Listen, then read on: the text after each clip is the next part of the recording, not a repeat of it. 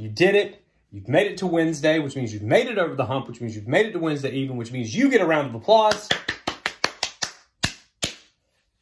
Just because. Welcome back to the Wednesday night edition of Mr. Eric Reads. Thank you so much for joining me, and I hope that you will continue to share videos that you enjoy, that you will continue to tell your friends to come join me. It's a video every night. It's on YouTube, Facebook, or Instagram, whatever platform it needs to be on. And we'll work on some ways to get the word out even more so that we can continue to promote literacy so that you young readers out there, hello, continue to become our future leaders, which is what this is all about. As you guys have seen, we've also had a lot of guest readers like Miss Erin from last night, who did an excellent job telling us about the letter sound E. If you have a student or you yourself would like to read for me here and for everyone on Mr. Eric Reads, please just let me know. Shoot me a message, drop me a comment, shoot me an email, whatever. Just let me know somehow. I'll be more than happy to put you on because this is a great initiative that I really want you guys to take off and run with. But enough about that. Tonight we go back to Deborah Diesen's classic character, boom, the Pout fish. And this time he cleans up the ocean. So let's find out what happens in Deborah Diesen's classic tale, The Pout Fish Cleans Up the Ocean, on Mr. Eric Reads. The ocean is amazing. Mr. Fish's grin was wide. The beautiful surroundings left him wonderstruck inside.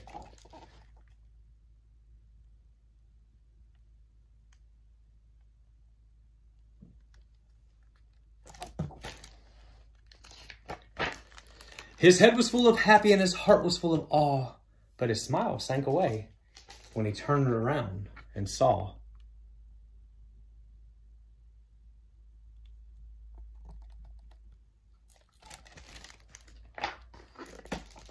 a big, big mess.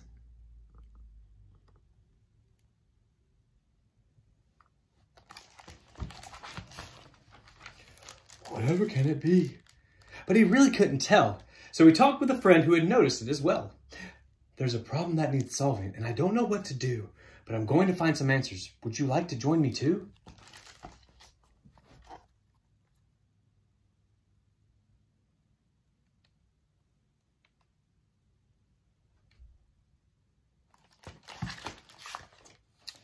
Absolutely, said Miss Shimmer. As she grabbed a few supplies, they traveled to the mystery mess to see it with their own eyes.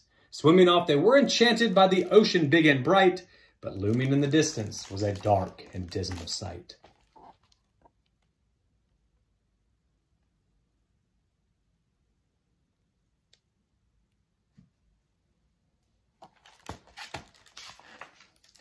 A big, big mess. What is it made of? They both wondered, and they pondered this out loud. Around them, others gathered in a small but growing crowd.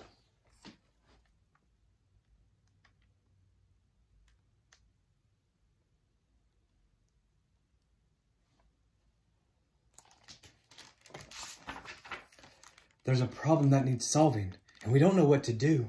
We're gonna find some answers. Would you like to join us too? Well, count us in, said Mr. Seahorse. As he powered up his rig, enthusiasm bubbled. Yes, the group was getting big.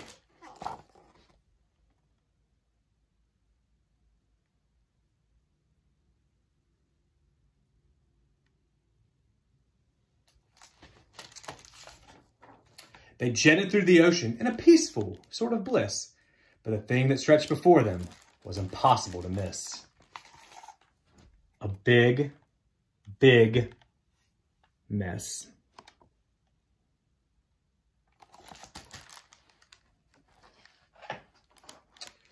Who will fix this? The fish were asking, hoping someone else would know. There were lots of conversations as they traveled with the flow. There's a problem that needs solving, and we don't know what to do, but we're going to find some answers. Would you like to join us too?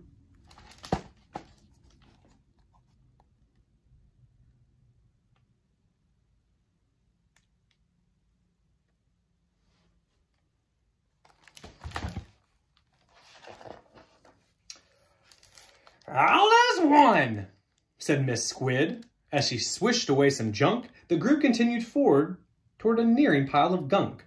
They reached the mystery mess, they took measurements and samples, they made notes, and they did research, and they found similar examples. When everyone was finished, they assembled to discuss. They came to the one conclusion: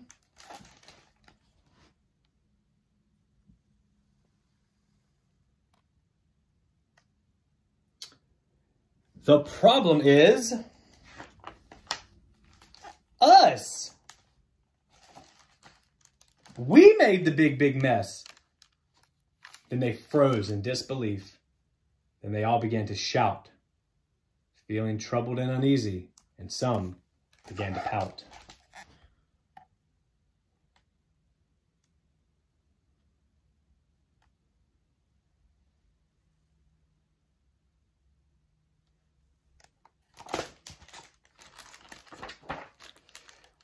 Were they stuck with this forever?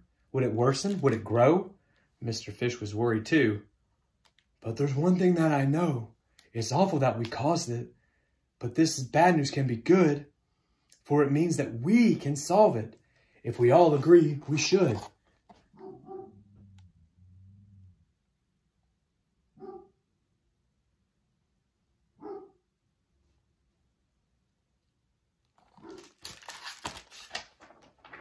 Silence filled the ocean. Their future was at stake. It was a moment of decision, but which one would they make? A big yes! We can do it, they exclaimed. Positively, yes and yup. So they all pitched in together, and they cleaned the ocean up.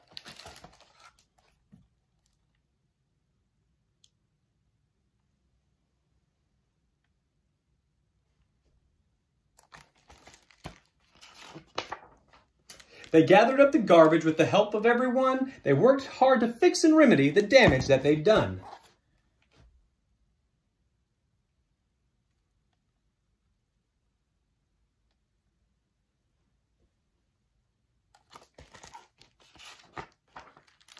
Then they talked about new habits, how to travel with less trace, and reduce their use of plastic and put trash in the right place.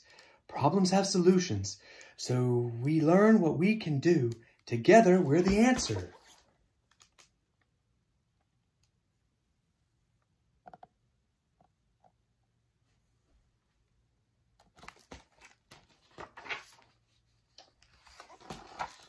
Would you like to join us too?